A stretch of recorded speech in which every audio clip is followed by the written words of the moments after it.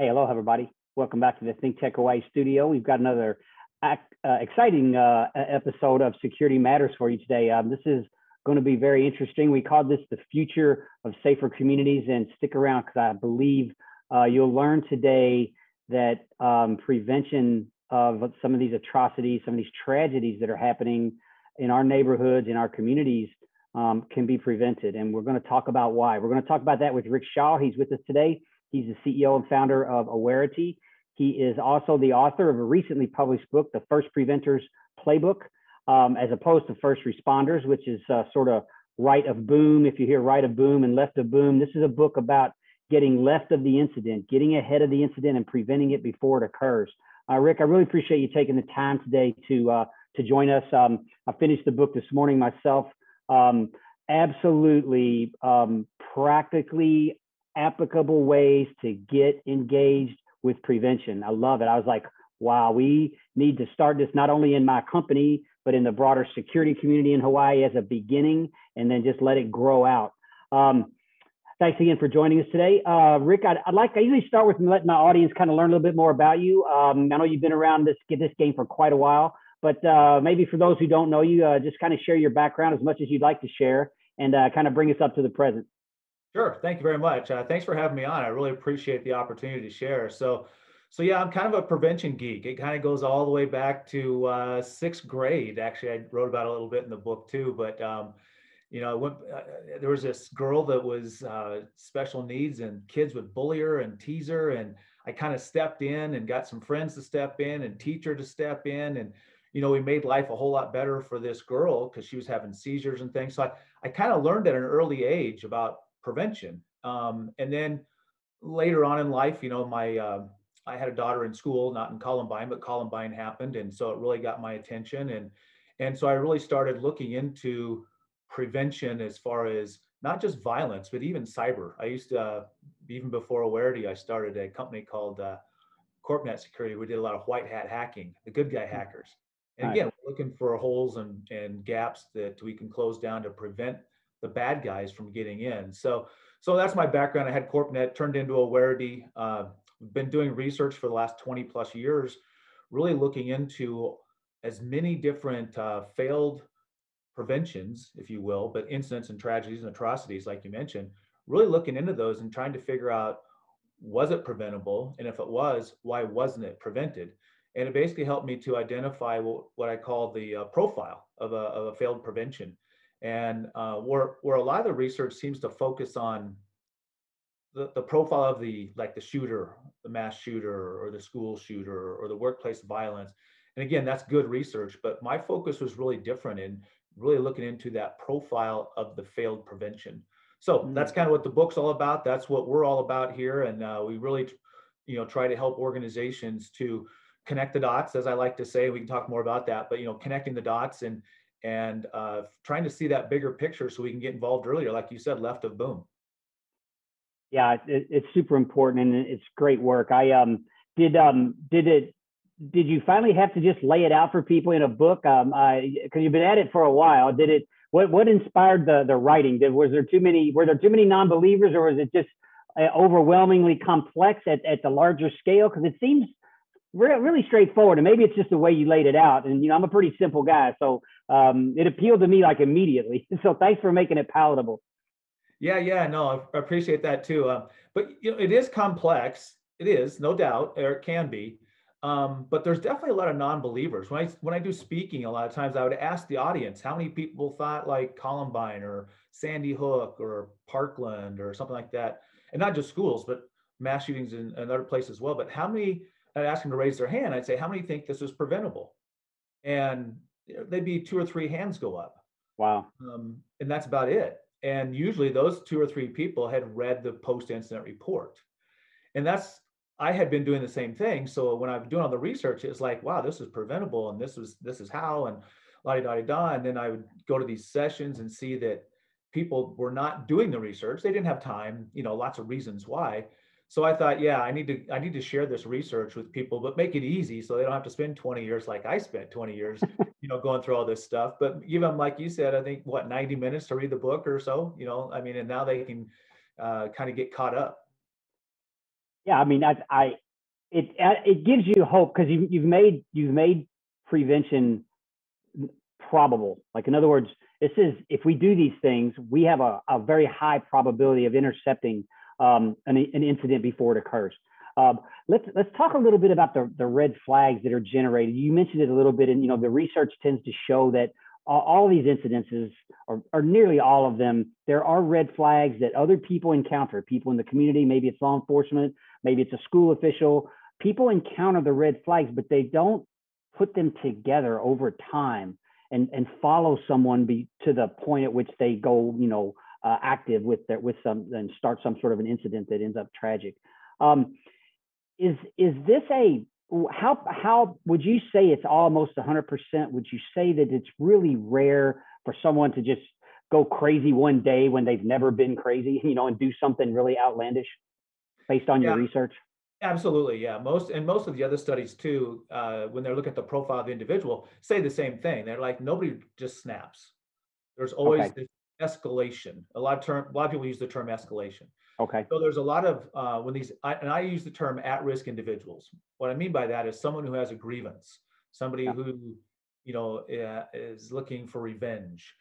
They lost their job, or they've been bullied, or whatever the case. And unfortunately, today in our environment, with COVID and things like that, Yeah.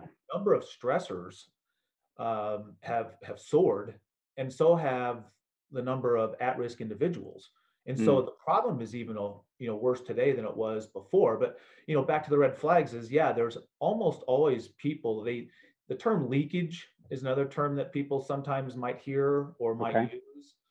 They're leaking their behavior. So like when they're going through this escalation, going from a grievance to where they start wanting revenge, and then they start sort of planning or having ideations really first.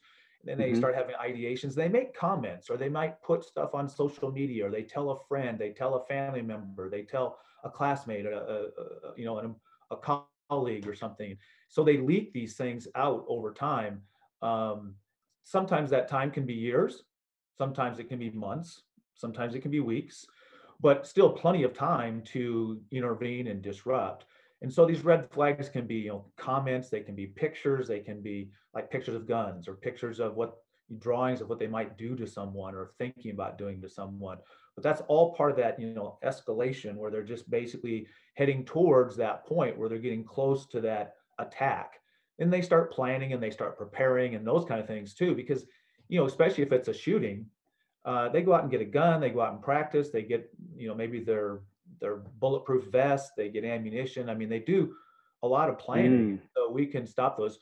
But it's not just the shootings. I want to make sure that people understand that it's also like suicides, because Yeah. right now suicides are really have increased a lot because of like work from home, school from home, things like that. But same thing with suicides is a lot of times people leak out some of these different feelings, their depression and things they're dealing with. So whether it's depression, I mean, whether it's suicides or whether it's shootings or whether it's workplace violence, there's things that sort of come to a boiling point over a period of time.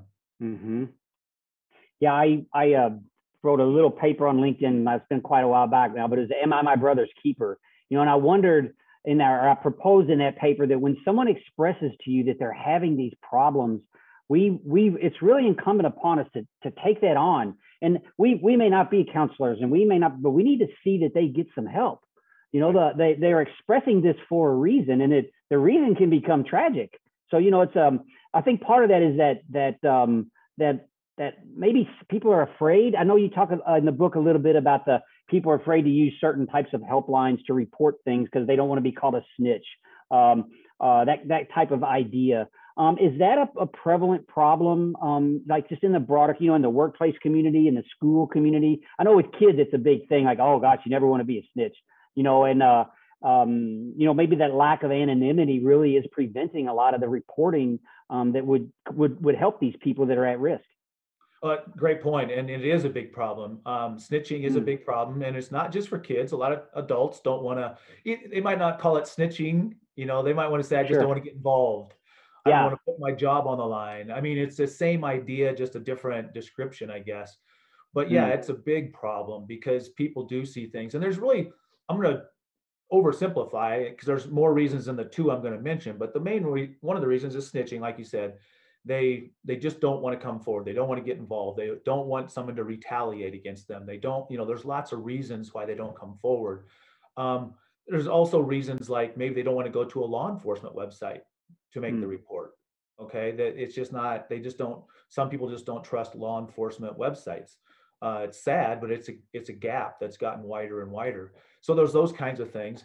And then there's the other part of it, and we can drill down further, but the other part of it too is there's probably all of us have had an experience where we've told someone, whether it's a friend, we've called the police, we've told our boss, we've told, a principal if we're in school or whatever, we've told someone or even told like law enforcement, and then our perception is nothing happened. And so the next time we see something, we don't always, it's like, well, they didn't do anything last time. Why would I tell them this time? So there's kind of the two sides of it there, where some don't want to because of snitching, some don't want to just because, hey, I told them before and they didn't do anything. But both of those are really bad. Because we need those, like you said, we need those red flags, we need those concerning behaviors. And a lot of times, and this has happened a lot of times in the manifestos, and a lot of people I know probably don't sit around and read manifestos, but I do. A lot of times in these manifestos, if they do leave one, they'll say that they were actually trying to get caught. They wished someone had stopped them. They're trying to get help. They're struggling. But when nobody comes forward finally to help them, they're like, well, I'll just carry this thing out then. And then they go through with it. So, that's another sad thing that, again, the research sort of uncovered for me. It was like, dang, a lot of these guys didn't even want to do what they did.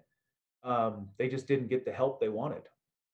Yeah, that it's like there's an inability for them to communicate or to connect with someone that listens to their grievance. And so it becomes, you will listen to me by some crazy, some action that they take out on many people or whatever it may be. It's I don't know if that's maybe something we could even begin to address earlier in schools, to teach communication, to teach empathy. A lot of these things that are kind of circulating back through the corporate world today, and hiring and HR practices of listening to other people, really listening and engaging with their story, and understanding that we all have pain, and not being embarrassed by our the things that scare us or whatever it may be, right? This is just part of the human condition. Well, and that kind of leads to another part of the whole instant reporting piece of the red flags, and that is that they get so scattered. And I talked about that in the book too. It's just that unfortunately, we keep adding more and more and more incident reporting options. There's like this flawed thinking, or just, I don't know what exactly why, but we keep thinking, well, if we give people more and more ways to tell us this stuff, these concerning behaviors and stuff, that's a good thing. Well, it sort of is, but yet if you have, pieces of the puzzle that are scattered all over the place, in other words, like we saw with Parkland, for example, and there's a map you can throw up, or a timeline you can throw up on the screen if you've got it handy, but you in the post-incident report, there were all these puzzle pieces all over the place. But they were, some went to say something at the federal level, some were at the local law enforcement level, some were at the student level, some were at the administration level, some were at friends and family level. They were just scattered all over the place. So if you go to the next little silo slide there that's coming up, what we found no, not that one. I'm sorry, the one with the circles. There you go. That one shows how these pieces of the puzzle, they had all these pieces of the puzzle out there, but they were scattered, and they were scattered across, hundreds, if you will, of different sources, instant reporting, people, departments, systems, locations. Police had been to his office or to that shooter's house over 30 times, but the school didn't know that. Wow. So it's those kinds of scattered things that we need to have then a smart funnel type of approach, which is that other picture, but the funnel that brings all these sources together. And that's really one of probably the biggest things I see over and over and over the last 20 years, is that everything's scattered. It's just that we need better ways to bring it together. Okay, well, that's a good spot, I think, to take a break, because I want to come back and talk about how we're going to build these safer communities in the future. Stick around. We got a 1-minute break. We'll be right back with Rick Shaw.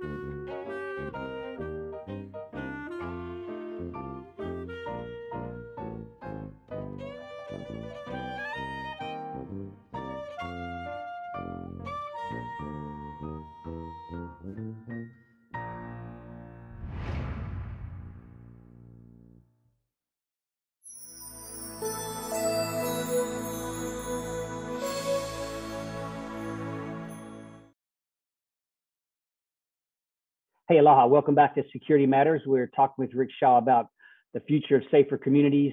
His new book, um, the um, the First Preventer Playbook. I highly recommend you get your hands on this and get started with it. We're building into how you go about building a community of helpers, of first preventers. But we were just talking before we went to break about the disparate reporting mechanisms. You know, incidents, let's call them red flags, prior to an incident about people are getting sent into all these different catchment systems, let's call them that. And those systems don't talk all the time, and they don't talk very well. So Rick, what's your research sort of indicate there? There are literally probably hundreds of these types of catchment systems for red flags that just don't talk. Yeah, they don't, and they are basically almost every single one of them is a silo, and Wow. that's the sad thing is that, and that's the fact we do a lot of research with kids and surveys, and we find out that when they report bullying, and this is 10, 20,000 kids now we've done survey with, only about 18% of the time do things get better. Wow. And usually that's because they've told a trusted adult and then, ended up in that. I'm not blaming trusted adults. It's just they only have that one piece of the puzzle. They don't see everything else out there, so they can connect the dots and see the bigger picture. But that's exactly what we're seeing, whether it's bullying, like I just described, or some of these mass shooters or these workplace violence incidents, or suicide, or the human trafficking, drug Yeah. abuse. I mean, it just goes on and on and on. It's the same kind of thing with all of them. And you're right. It's just that a text line may not connect with a hotline, which doesn't connect with an app, which doesn't connect with, the verbal, someone telling someone and things like that. And so we need that, like we were talking about funnel. We need a smart funnel approach that not only collects it all, but then gets it to the right team members, because the right team members are like suicide team is going to be probably different than a person who's threatening weapons. Okay. Sure. So not only do we have to collect it, then we have to route it. So that's why I call it a smart funnel, because it's going to collect it and then route it and share it with the right people, the right team members, and the right resources. And like you and I were talking, those could be subject matter experts, those could be law enforcement, those could be legal, they could be behavioral, mental health, those kinds of individuals too, because what we find is most communities have those resources. Maybe not all organizations have those resources, but communities do, or states do, or whatever. The resources are out there. It's just they're not being, connected very well. Mm. Yeah, and it is it looks like a fairly not daunting effort, but to get everyone together to understand the value of the working together. What information can they share? It could definitely be a full-time job for several people once it gets to the community level, obviously. So we do need some funding behind some of these efforts, but a lot of these folks are doing these jobs already. Like school counselors, for example, probably have files on incidents that are potential incidents, there are at-risk, students that have been brought to them. Obviously, law enforcement has people that have been reported for and a lot of this information I feel like is maybe those organizations protect that, like they feel like there's a safety or a security confidentiality sort of wrapper on that information. But if that person's escalating their behavior, or they're getting further along, there's an idea of duty of care out there that maybe allows them to share this information. Could you talk about that a little bit, because it's brought up in the book, and I don't know if everybody understands when it's kind of incumbent upon them to share this information about a potential problem or a potential at-risk individual. Yeah, duty of care, duty to report, things like that, absolutely correct. The duty of safety for organizations to provide a safe environment, things like that. But some of the biggest barriers are FERPA and HIPAA. Okay. And that confidentiality you're talking about. So people are hesitant. I'm not picking on anybody here because I'm not trying to single anybody out, but like counselors you mentioned. I mean, sometimes counselors have information and they don't want to share it, but it's just because they don't have the right tools, because they don't really want to put it into a student information system, because then it could taint the kid's record for, all of school. So they don't want to put it in there, or they don't think they can share it. So having, again, this secure community approach with this funnel that feeds into this community platform, what that does is it helps you take advantage of the rules of HIPAA, so you can share it. You just got to share it in a secure way and only share it with team members. Same thing with FERPA or the education environment. So it's actually something they can do. You just got to have the right tools to do it, you know? Mm. So, but that's a misunderstanding that I see a lot out there. And so people Ah. get hung up on thinking I can't share it or I shouldn't share it, but that's not correct. They really need to share. Ah. Yeah, So we like you we've mentioned with Parkland, where law enforcement had been there 30 times. There's yeah. no reason they could have shared that, but they didn't have a funnel and a secure, you know, community-wide platform to share that with their community-wide team. Yeah. So that information just doesn't get connected, right? Let's talk about how do we build it out. So let's let's start with just a small example of a subdivision or a small community. I don't know on the mainland how like Thousand Oaks, California. I don't know how big that is actually, but in Hawaii we've got like Eva Beach, we've got Waipahu, we've got smaller communities of probably 1,000 households or 500 households. There's a local school and a local high school, middle school.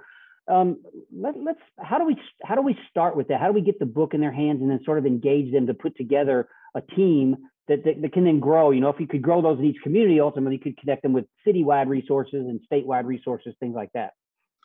Yeah, great question. And that's one of the things that in the book too, it talks about Sarpy County. If you remember those, Yeah. we've got a whole county in Nebraska doing this to where they've got multiple school districts, multiple police departments. Now that's the bigger end, but I just wanted to share that because it can be big or it can be, we've got small rural schools in the middle of nowhere in Nebraska, and not just Nebraska out there, but I'm just using two examples that in Nebraska that ones at, both ends of the spectrum, if you will, where they have just a small little town and they're using it to connect the dots in their small and leverage their resources that they don't have like in a school or a house of worship or something along those lines, but they do have the resources in the community or at least in the state.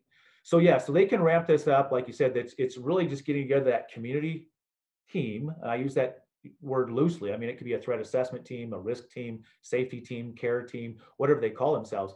But the idea is getting together these team members and then having this part strategy and part tools, but to start putting in your strategies and your tools to say, how are we going to collect all this information, route it to the right people so we can start taking more immediate actions, that left of boom you were talking about, the weeks and months ahead of time versus waiting until we have to scramble our first responders to respond to a situation. Yeah. So it's not hard. It really isn't. I mean, the book helps, but certainly we're all about helping people so they can contact us, obviously. But we want to help people see that strategy and those tools are not that hard. They're not that expensive, and they help them leverage all their resources they currently have. It's just they're not connected together, so they can they're not very usable.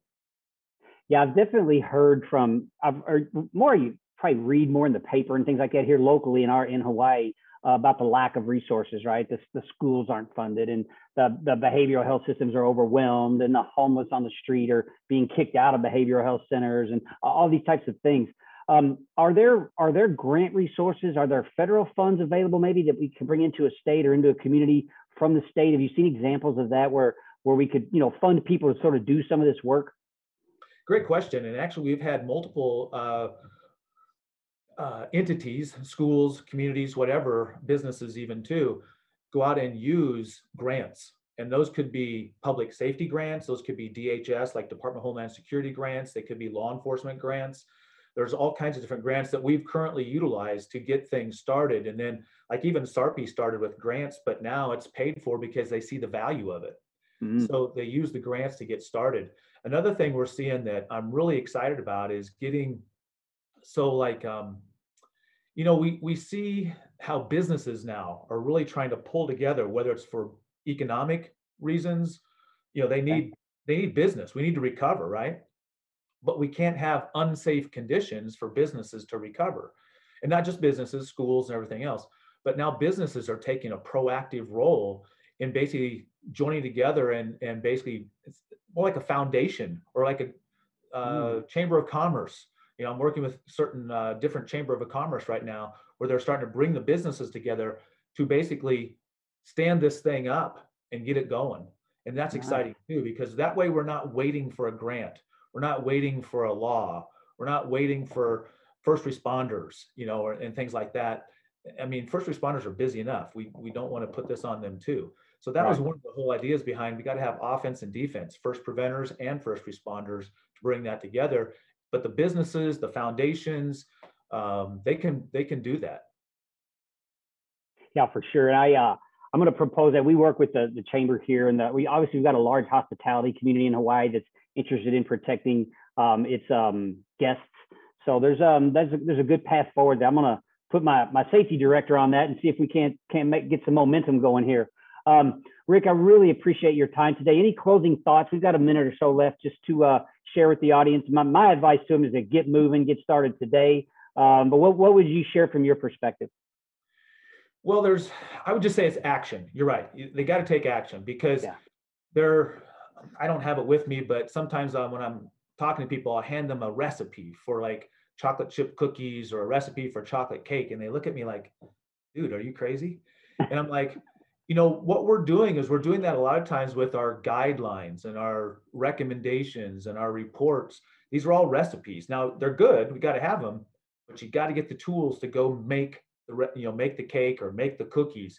That's what's missing, is we don't always have the tools in these communities to make it, to bring the ingredients together and make what we want, which is a safer community, or a friendlier community, a united community, those kind of things. But we can do that, but it takes action. And that's what we want to help them with.